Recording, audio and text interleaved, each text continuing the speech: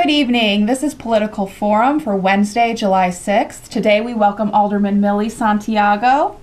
Thank you for appearing on our Political Forum, Alderman Santiago. My name is Elizabeth Granado. I'm a board member at CAN TV. You are watching a live interactive program brought to you as a community service by CAN TV. Please be sure to tell your friends that they can also watch this show at cantv.org/hotline.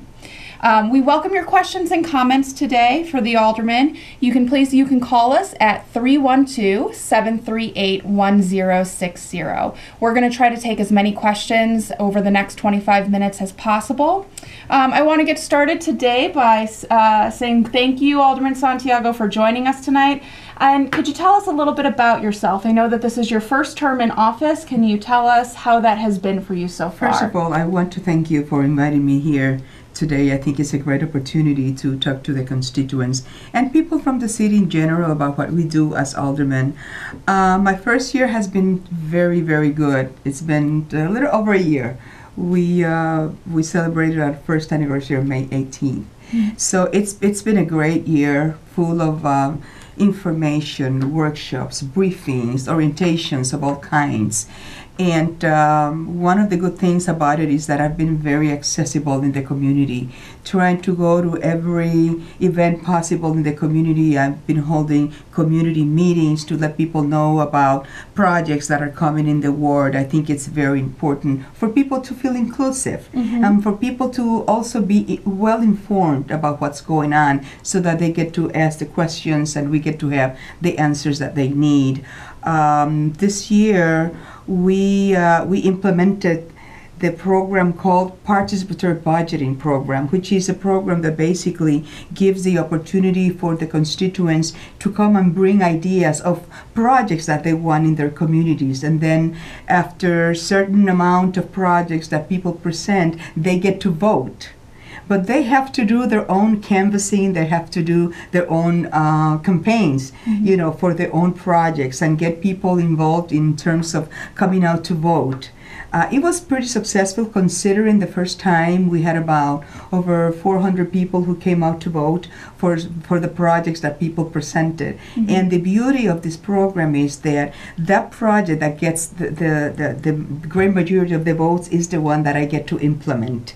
So I think it's a great thing because not only it gives the opportunity for people to present their projects, and one of them gets to be implemented depending on how much it costs. Remember that this project has to do with my menu money. We have about $1.3 million to implement all the things that we have in our ward. And so, if the project is a little too high on the price, that it may take a little longer. But at the same time, it's a great opportunity for people to understand how city works and why we cannot do certain things in 1 year and why some things take a little longer. So it's a great education process. That's wonderful. And we do have a caller on the line. Caller, if you could go with your question for Alderman Santiago. Yes, good evening. I know over the weekend there was talk in the papers about all of the violence and the shootings that are happening around the city. Alderman, what are you doing specifically, in your ward, and what are your thoughts about the violence in the city? One of the things that I'm very proud of doing is to keep that direct communication and making sure that the partnership with the community is stronger than ever. I've been holding my own roll calls in my own ward. Sometimes when there's a shooting nearby and there's a hot spot that we call, I am the one who actually calls for a roll call with the police from the 25th Police District to let people know that this is something that we all have to be part of. I'm always encouraging parents to be more vigilant with the kids, to make sure that those underage kids are home a certain time, to follow what the curfew is about, and for people to really say something or do something when they know or they hear something, because this is something that we all have to do in common with the city, with the police and the community organizations, with my office and the rest of the residents. Great, and we do have another caller on the line. Hi, Alderman. My mom has a business, and I was wondering if she can just come in and see you. Does she need to make an appointment? Do you have a night that constituents can come and talk to you? I have my ward night is on Mondays from 4 to 7 p.m. and my office is located at 2521 North Pulaski Avenue. And the phone number for my office, if you want to take note, is 773-278-0031. I'm always available depending on the accessibility with so many events and meetings going on. But if you want to make an appointment to see me about a particular issue, you are more than welcome to call my office and set up an appointment, or come during ward night on Mondays from 4 to 7 p.m. Great. And just real quickly, I want to show an overhead here of that information about Alderman Santiago's ward office. Her office is located at 2521 North Pulaski Road. You can also find her phone number here at 773-278-0031. And Alderman, before we take the next question, if you could tell us a little bit about your ward, what neighborhood you represent. My ward is actually very diverse. I have a little bit from Logan Square because of the new map. Mm-hmm. Logan Square, Cragen, Hermosa, a little bit of Lawndale. Mm-hmm. So my ward goes all the way from Central Park to Major Street, which is west of Central Avenue, and my main street from east to west is Fullerton, Diversey, Belmont, and I have a portion of Addison around Cicero and between Cicero and Laramie. Great. And again, I just want to remind everybody that you're watching Political Forum tonight. This is an interactive show. You can call in and give your questions to the Alderman at 312-738-1060. And we have another caller on the line. Caller, go ahead with your question. Hi. I wanted to ask the Alderman whether or not she supports Rahm Emanuel's plan to raise property taxes in order to save Chicago public schools. I certainly value education, but I think that another property tax hike might be a little much, so I just kind of wanted to hear her position and perhaps get her rationale. Property taxes is one of the most difficult topics for any alderman nowadays.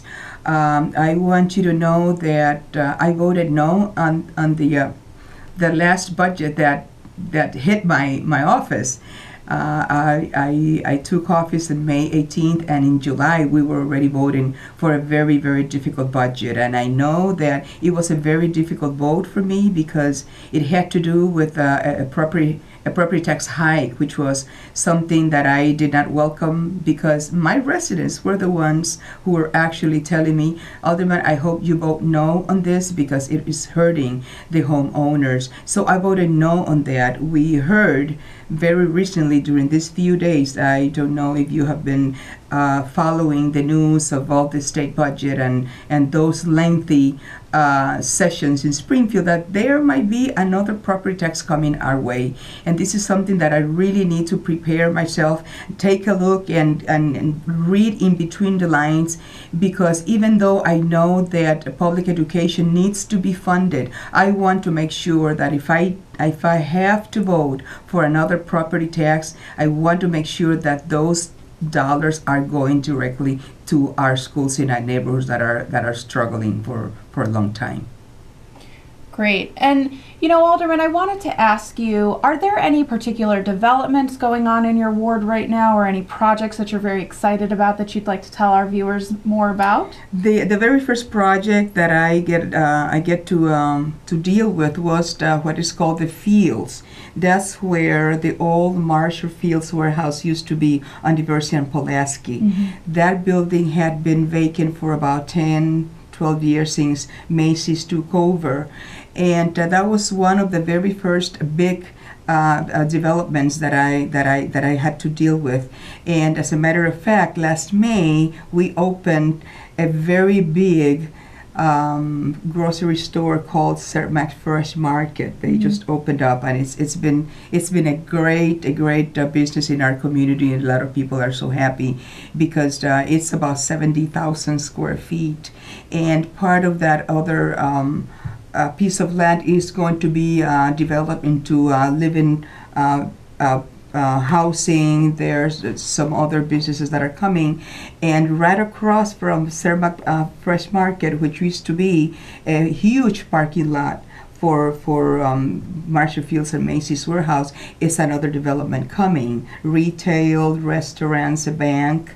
And as a matter of fact, yesterday we held a community meeting to let people know about the project, because I think it's fair, and I think it's my obligation to keep my community informed about big projects that are coming. I would hate to take people by surprise when something is coming up and people would not have a say so, people would not have any input, and people need to know what's coming up, because I think it's part of being a leader in the community. You have to share, what's going on in your ward, because I think it's the right thing to do. So, and there are other new businesses coming, small businesses that have been opening up and coming to my ward to get their feet in my ward, which is, I think, is a great thing when we have big projects coming up that not only services but also brings jobs to the community. And that has been one of my priorities. Every time I have that first meeting with the developers, I'm going to make sure that my people are taken care of first. And speaking of informing the community, Alderman, you also recently launched a new website, and you also have a Facebook page. We can take a look at that real quick. So your constituents can go to aldermansantiago.com, and what can they find on your website? They find information about myself, my background, information about my staff, the city services that we provide, all the committees that I belong to. They can find CAPS meetings. They can find events in the community, the health fair, the back to school fair, and things that the city holds every year as well. So it's a whole variety of things, not only things that are happening in the 31st Ward, but citywide as well. Great. And would you recommend that constituents sign up for your email newsletter? Absolutely, absolutely. I have a Facebook page, and we also have a newsletter that we have every Friday. So that newsletter is also going to be included in my website, so people know what we've done during that week or other events that they may be able to participate. Wonderful. And I believe we do have another caller on the line. Hi, yes, good evening, Alderman. Do you plan on making participatory budgeting a regular event each year after the success you saw this year?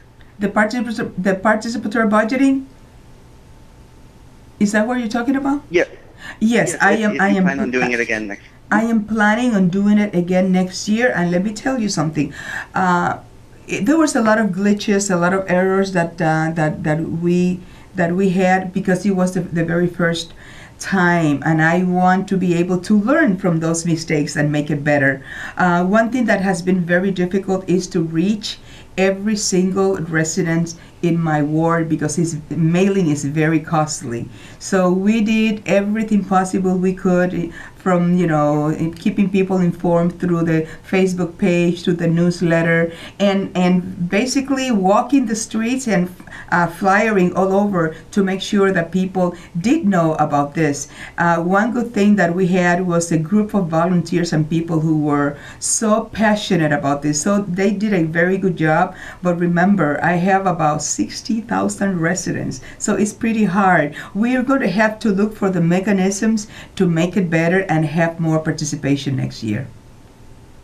Great. And, are there any events coming up this summer that your constituents should know about? Speaking of communicating things to your constituents. We're already working on the back to school fair.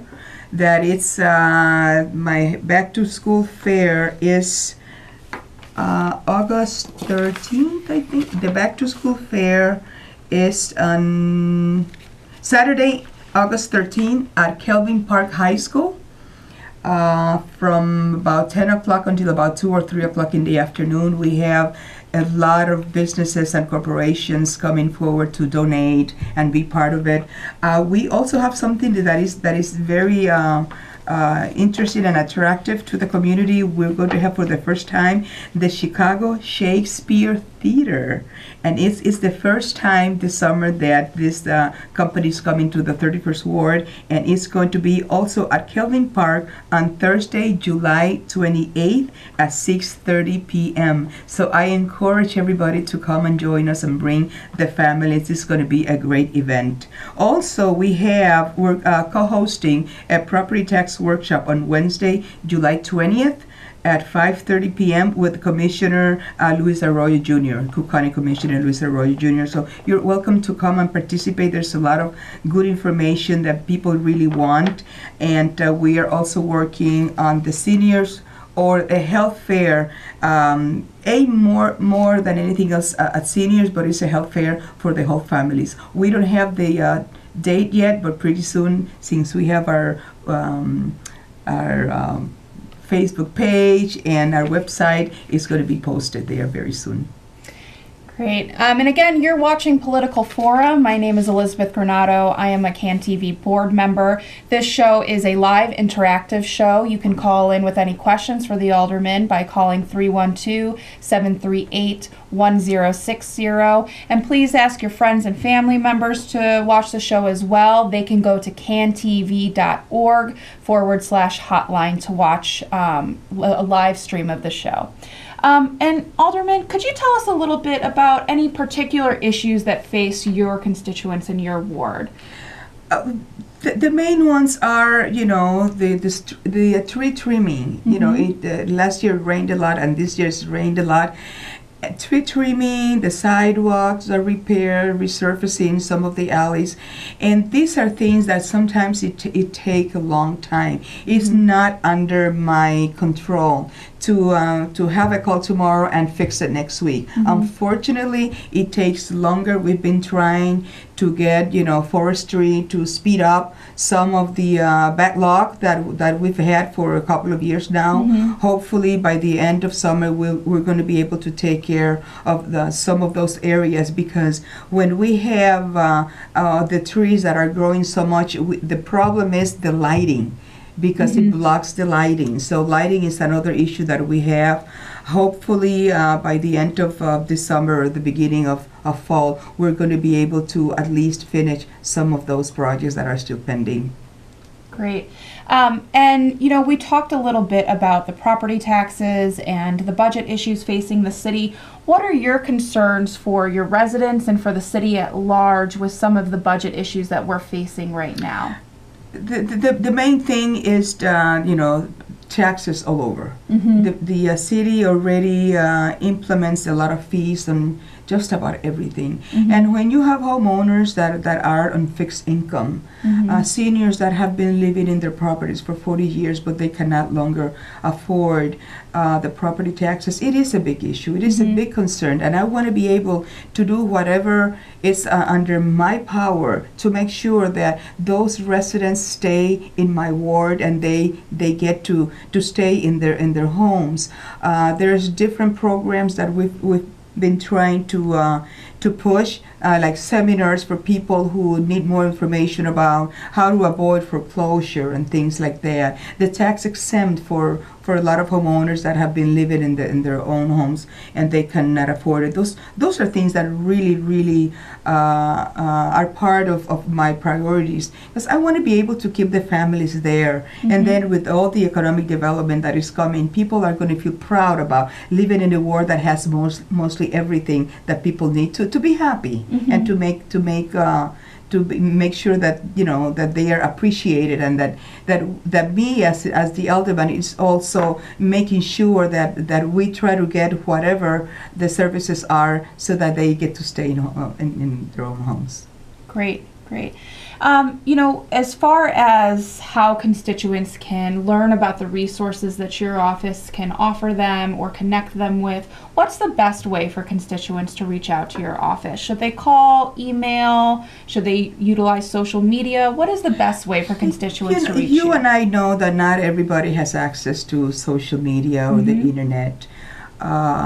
I always encourage people to call my office or to come during ward nights. And if they have a very specific issue that they may not be able to come on a Monday or something, they can always call my office and make an appointment, and I'd be more than happy to set up a space for them to come. And I have a great staff, I must say that. We have Rosario Villalobos, we have Rudy or Rodolfo de Jesus, my chief of staff, Kevin Lamb, I have Nila, 4 individuals that are so great in taking care of their constituents. So that's one thing that I'm really proud of. And if we don't have the answers to those concerns, we always call any of the city departments to make sure that we get what people need. Great. And you mentioned that tree trimming is taking longer now. Do you find that given the city's current budget climate, is it harder to get services delivered to your constituents?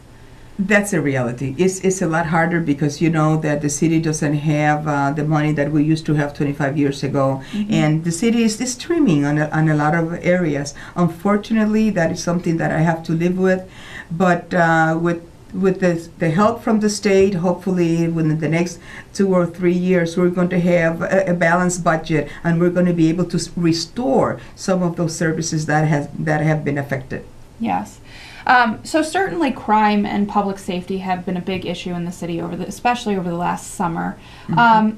Can you tell us a little bit about how you work with your local police commanders and your local police precinct to address those issues in your ward? One of the things that I do in a daily basis is to keep the commander of the 25th Police District, the lieutenants, and the officers that are always policing the area, the ones that are coming every day to my office, is to let them know exactly what their calls are and to keep an eye on this house that is been labeled as a drug house, a house that has some issues with gang members, a corner in a specific park or a corner in a specific neighborhood that is causing problems to the people. Those are the things that I really want to make sure that we don't take our eye away from it. Talking about police, that after the Laquan McDonald video, there's been the city has been in a very bad position nationwide. We don't enjoy the best reputation, and with the new police superintendent Eddie Johnson, we have been having briefings with him to address ourselves the issues that we're facing in our own individual wards. And as a matter of fact, today we had a briefing with the budget committee and the public safety committee combined, where a group of activists and people from the community came to testify and express their concerns. The problem here is the lack of trust. People do not trust the police anymore because of the history of misconduct and mismanagement and accountability. So this is an issue that is I think is a number one issue right now, because people are tired of excuses. People are tired of the police officers not being accountable for when they cross the line. So a lot of activists and people are calling for an independent body that would be elected by the people, through the democratic process. And this is something that I really welcome, because when you have a group of people that form, let's say, IPRA or FOP or some of these other organizations that are in charge of handling police misconduct and transparency and accountability, when they are appointed by the mayor, they respond to the mayor. And we need an independent body that responds to the people.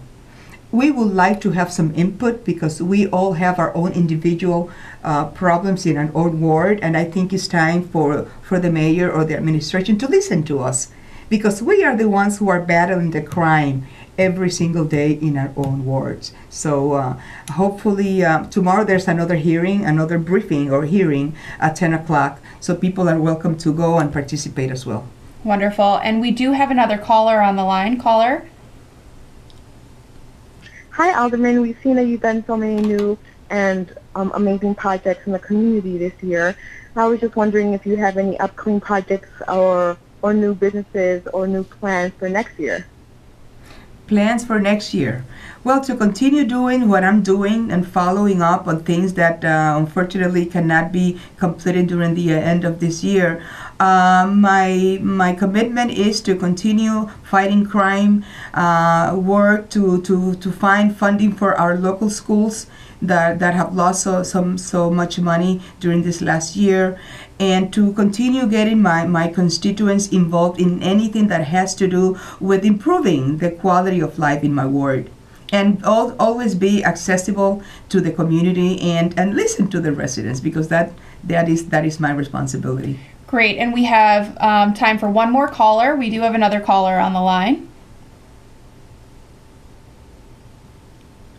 Caller? Hello, how are you? Good. Good. You have a I was wondering question? if you could, yes, I was wondering if you could explain. You know, I think that we're experiencing some technical Yeah. difficulties. Again, I just want to let everyone know that you're watching Political Forum tonight. This is CAN TV. My name is Elizabeth Granado. I'm a board member of CAN TV. We are here today with Alderman Milly Santiago. We do have only a little bit of time left in the show. I do want to go ahead to the information about your ward office. We're here with Alderman Milly Santiago today, and as you can see, her ward office is located at 2521 North Pulaski Road. You can reach her at her email here, and her phone number for the ward office is located here as well. And Alderman Santiago, before we go tonight, is there anything that you would like to let the constituents in your ward know as we get into the summer and we get closer to the school year? What resources should they be looking out for before? They should be looking out for a lot of activities that are in our public parks, after school programs. I think it's very important for the parents to know that there are programs out there for the kids. My main concern is public safety all the time. If they want to know more about other projects that are happening in the community, other ways to keep the kids involved and active during this summer, they can always call my office. We understand that there's also free lunches for kids. I don't have the information in front of me, but if you call my office, I'll be happy to share that information with them. And if they have anything that is of concern, anything that you see that you don't think is good, come to my office. Come to my office and let us know what's going on. And if anybody away from my ward would like to share with me some ideas that are already being implemented in some wards that may be effective, hey, call us. I'm a learner. I'm always trying to copy things that are very effective for the community as well. And again, one more time, I just want to show Alderman Santiago's phone number here. It's 773-278-0031. And what are your office hours again? Monday through Thursday from 9 to 5, except for Mondays because we are there until 7. And on Fridays from 9 to 3. We close our office for lunchtime from 12:30 to 1:30. Wonderful. And Alderman, I want to thank you for appearing on Political Forum tonight.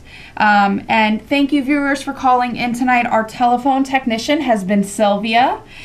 Political Forum is brought to you as a community service by CAN TV. Again, my name is Elizabeth Granado, and I'm a CAN TV board member. You can join us every Wednesday night at 7 p.m. on CAN TV 21 and cantv.org/hotline. Again, Alderman Santiago, I want to thank you very much for joining us tonight. Thank you very much, Elizabeth, for giving me this opportunity, and thank you to CAN TV as well. I think this is a great opportunity for people to try to interact with us, especially the new aldermen. A lot of people still don't know who we are, and this is a great window to be more open and to be able to serve the community and let them know what we're doing and how the whole city works. Great. Thank you. Well, thank you very much, and have a good night.